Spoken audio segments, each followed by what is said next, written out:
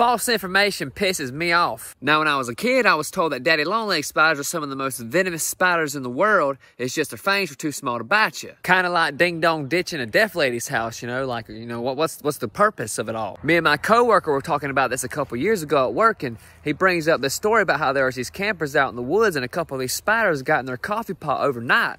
Well, in the morning they got up, they made their coffee, and apparently the spiders got cooked in there with it because they drank that shit and they died. All of them, man, right there in the tent, all packed together with the pillows, the blankets, looking like a sardine sleepover. Fast forward to today, I'm in my kid's room, and sure as shit is sure, I see a daddy longlegs spider on his floor. I start freaking out. I'm thinking about that story back in the day. You gotta watch my son. He'll put anything in his... My son will eat dog shit if you let him. So I had to deal with that spider. And you may be asking, what happened to that spider?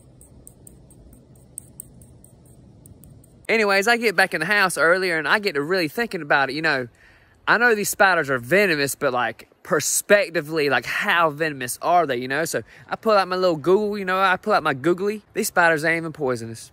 Not only that, but my friend, he made up that whole story. He made up that whole story.